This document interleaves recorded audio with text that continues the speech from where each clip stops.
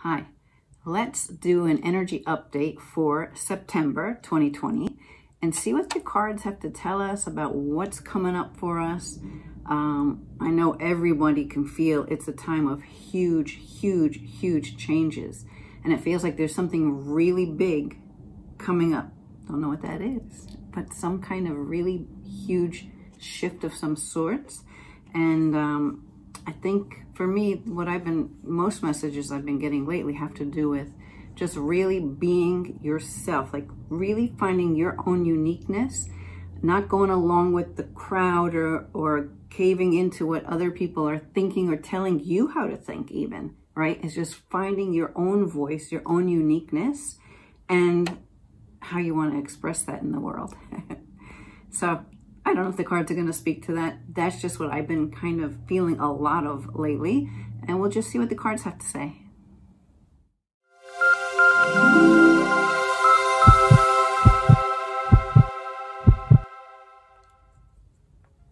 I am Linda Armstrong. If you're new to my channel, I'm an energy healer, spiritual awakening coach, and I love to help people to love their life, right? So to clear what's blocking you, what's standing in your way from loving your life. And I have to say I'm pretty excited because my son made me this with this laser cutter, my 1K button. YouTube doesn't give those out, right? So, well, actually they send you a video with like a little GIF you can spread around your social media just to celebrate. You know, it's a little milestone, right? Reaching 1,000 subscribers. So yeah, so anyway, he made me that. I gotta figure out where I want to put it. It's actually a sticker, right? Makes them on his laser cutting machine, whatever you want to call that thing. So I'm going to split this deck, and we're going to see what card we get. The first one I'm going with is Ask Your Guides, and let's just see what do the cards want us to tell us. And the thing is, like, what I like most about these readings is that, look, I didn't even look at it yet. You know, a lot of times people watch these videos way after the month that the reading was for, but it doesn't matter. It's like if you stumble on a video, mine, somebody else's video, some kind of energy reading, whatever those cards are saying at that moment are going to speak to you in some way. So whenever you're hearing this is for the month of September 2020. Oh, it says life force, Aphrodite, life force. So let's see what that's all about. Let's see, it has a number 45. All right. Life force. Well, I mean, really what I've been feeling a lot these days is, you know, life force is love, right? You are that energy of love. That is who you are. That's the energy that you are. And for me, I think I just did a video on that, like how to heal the planet. Be love, send love. The more you send love out, the more you're raising your own vibration and living in that high vibe, which is where everything goes easy, right? That's the fifth dimension energy, right? Being in that high vibration of love. Okay, so it says, life force, Aphrodite, seduction, libido, sexuality, and attraction. So it says your sexuality is awake and on fire. Your lustier appetites are in search of satisfaction. You're attractive, seductive, and powerful, and the green light of availability to a sexual partner is flashing. All right, cool. This is what makes the world go round, and nothing is more intriguing than and exciting than your life force asserting itself. The key to enjoying this fiery essence is containment. You must control and direct your life force energy rather than allow it to control and overwhelm you. Otherwise, you can become mindlessly addicted to your senses, which can be debilitating and enslaving. Yeah, you can see where addictions can come out of that. So it says, delight in your sensual self, but be discriminating about where it leads you. Use your judgment. Raw life force is best partnered with reason and a greater force of love to bring you to a heightened state of ecstasy that you seek. Trust this sensual goddess Aphrodite as she unleashes your passions, but respect her as well. Her message for you is use your fiery passions creatively and not destructively. All right.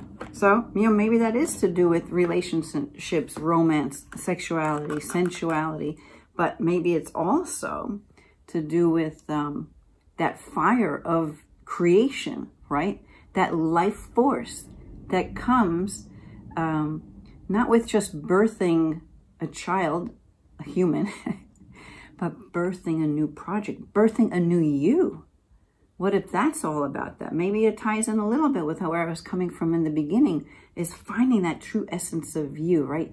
Always checking in, knowing what's right for you, and then creating from there, right? So this huge shift that maybe you're about to experience could be more of that fire, that energy coming up. And whether it has to do with your romantic life or just your life in general with creating all that you desire, we'll see, right? So, okay, so this next deck I love. It's a little tiny thing. It's vibrational energy deck. So let's see what this one wants to give us. I already shuffled these up, but I'll just do another quickie. Okay, split the deck here and get Inspired Juggler. There we go, Inspired Juggler. Okay, let's put that there. Let's get this card out. Almost open to it. I like when I open to the exact card, but that didn't happen this time. All right, so Inspired Juggler. What are we juggling? What are you juggling? If you're juggling your emotions, let's start throwing, juggling all these balls. Here comes that fear. Psh, throw it away. Don't juggle that one anymore. Let's juggle those high vibrations. At least that's what I would do. Okay, so it says, Inspired Juggler. You were born to organize. You are the multitasking extraordinaire that others wish they could be. You have an astonishing ability to keep all of your balls up in the air at once. The vibration of control whilst in chaos is your key to success. Well, there's a lot of chaos out there in the world right now, right? So what if we are juggling all those emotions that are coming up through all of this? And what if we could choose what we prefer to juggle and just destroy all the ones that we don't want to? Just let them go. It says it is balance within the confusion and disorder. Be amazed and don't underestimate what you can truly achieve. Okay. All right. I don't know if it's speaking to you guys yet. I'm not exactly sure where it's going, but I do have to say this thing with juggling the energies that are coming up. I honestly don't listen to the news because, it just doesn't feel good for me listening to the news. I just get all tied up in knots. So my son was telling me some things that were going on, and oh my God, I had to go and take a shower and just really do a cleansing of my energy to let go of all this fear and all this pain that was coming up through the stories that he was telling me about that are happening to people out there in the world right now. So that's how I'll take that juggling card for me anyway. Oh, back to basics. Back to basics. Okay. What do we need to know about back to basics? Where's the book? Here it is. And that's number 4. Number 4. Maybe we could take that back to basics as to getting down to the root, your truth, who you are, and living from that. And again, the things that come up that just don't feel like they fit in your world, they don't have to be there. It's only you that puts them there. So you can choose to not have certain elements that come up within your day-to-day be part of your day-to-day. You can shift it all. Some people don't realize they can, so I don't know. Let's see what this card talks about. Back to basics. Your psychic sense and higher awareness are founded on common sense, which begins with properly meeting your physical needs. As obvious as this sounds, it's easier said than done for most people, as they tend to live in their heads and forget about their bodies. If you neglect the basic needs, your higher awareness will diminish, leaving you to operate on adrenaline and anxiety. Yeah. In such state, you miss the finer, more subtle psychic vibrations and you lose your way. Self-love and self-care are non-negotiable commitments for the 6th sensory soul. If you're drawn to this card, it's time for you to raise the bar on self-awareness. Access your basic habits. Are you taking loving care of your body without guilt? Are you getting enough sleep, drinking enough water, eating healthy and lovingly prepared foods, and getting adequate exercise? If not, you're paying a high price for your neglect and sabotage of your higher awareness. Your body is your greatest psychic receptor, and as a fully committed sixth sensory being, give yourself these things and pay attention to the higher energies of life starting right now. Well, that's so true, really, because if you allow yourself to get depleted, or if you allow yourself to get overcome by, even if it's just the emotional stuff going out there, but when you're not caring for your body, when you're not nurturing the very cells of your body through sleep, through eating, through doing joyful things, dancing, like, that's feeding your body. It's more so energetically, but not only, because you are actually moving your body too, right? So I know for me, I was dancing to music before while I was drying my hair, doing my makeup and all that stuff. Couldn't even stay still while I was doing it, because I just really getting in that flow, that higher vibration. When you let that higher vibration rule, lots of cool things can happen, right? Because I actually did go in a really low place, even though it was just temporary, by allowing myself to be so affected by the things that were happening to other people. And we have to remember, we create our own realities. And, wow, I'm getting lightheaded, this message. And there's a purpose to all things. So like, even in that craziness that's going on out there, it is helping to actually purge the planet of so many old systems that are breaking down, so many, the go-to of falling into fear or anger or rage, like those lower vibrations, so much of it is coming up right now, because it really is a purging. And so you want to be mindful of when it comes up in your own body and allow it to release. Like I said earlier, I actually went and showered, just used the shower water to just wash away all that heavier energy that I just took on through the stories that I was hearing. And I felt a whole lot better afterwards. Okay, so here's the card. It says, connect with your soul family. Yeah, that would lift your spirits right there, connecting with the soul family. So what is that? Number 20. Let's see what number 20 says. Okay, number 20.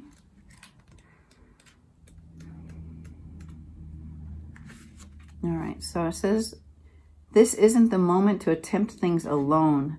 Your spirit is isolated and needs extra support and energy. Well, that could be so for a lot of people throughout this whole lockdown, right?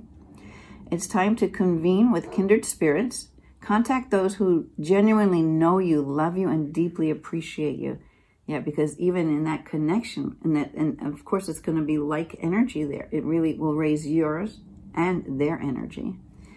Create a way to be together with your loved ones. And that could be a Zoom call, right? It could be, so you can see each other. It adds another element to it instead of just a phone call.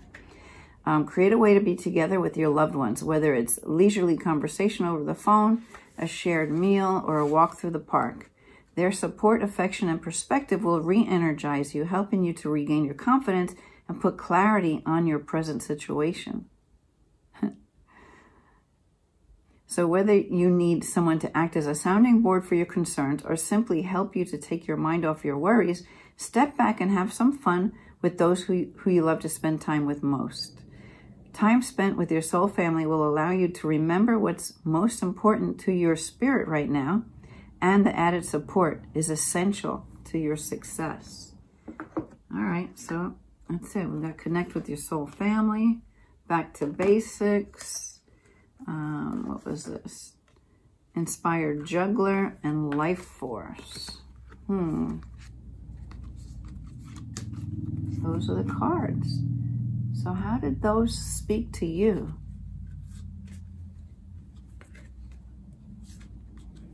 Really, getting back to basics for me, it really is coming, sorting out who you really are. Like, what do you really want to do? What do you love?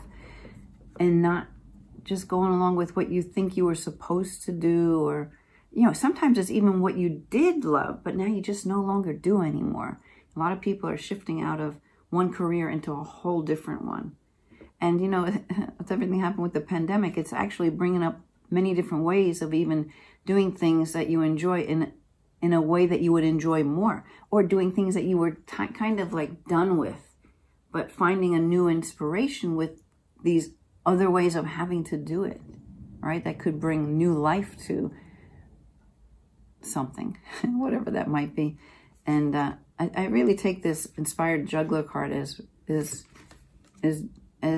choosing. To me, it's like choosing what it is you want to juggle in your life, like juggling the things that you want in your life, and like throwing out those balls that don't feed the energy that it will inspire you, right? Yeah, it said inspired juggler. So if I'm going to be an inspired juggler, I'm going to be juggling all the things that really light me up, and I'm just going to trash the things that don't. You know, life force energy. Yeah. Again, I think it's really getting back to basics. Back to basics. Oh, that was the card, right? Back to basics with who you are, what you want, what you're all about, where you're heading, what you're leaving. Like, that's why energy healing is really good, because I know right now I'm helping a lot of people to just, you know, close the door on these old things, you know, and really release the energy once and for all from these patterns, these past traumas that just keep coming up, right? If they keep coming up, they're coming up so you can clear it. And it's only going to come up again until you clear it. So you might want to work on clearing out those things, those repetitive things in your life that you do not want, that don't take you further. Or again, that's that juggling card. You know, like we want to get rid of these things that do not inspire you, because you want that life force energy, right? That first card. You want that fire coming in. I mean, that's how we want to create our lives, right? That inspires us to do more, where what we're doing feels more like play than work, right? Because we love it so much. And maybe it's also just bringing in more fun, more downtime, more playtime, because we were given a whole lot more time. Okay, if things are opening up now and people are getting back to some sort of a different routine, since a lot more has opened up. So I don't even know where I was going with that. I totally lost my train of thought. So I guess I'll take that as my signal that this reading's over for today. I hope some of it spoke to you. And let's see how it plays out for this month. If any of these cards and what was said by the actual card or my interpretation of it to what will, you know, how it plays out during this month of September for you. And again, I'm happy to be at 1K, and I would love you to subscribe, like, and share, comment, and I'll see you on another video. Bye.